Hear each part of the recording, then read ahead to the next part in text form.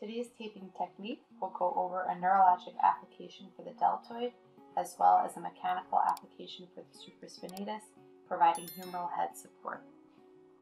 The first strip will be measured from the acromion process down to the deltoid. Next, you're going to cut a Y strip, creating two tails with a 2-inch base. Begin with the base applied with no tension, then following the anterior and posterior borders of the deltoid. For the posterior tail, the patient should be in shoulder abduction, internal rotation, applying paper off tension at 25%. For the anterior border, external rotation and abduction of the shoulder is the proper positioning. Our next strip of tape will act on the supraspinatus, providing a mechanical support of the humeral head.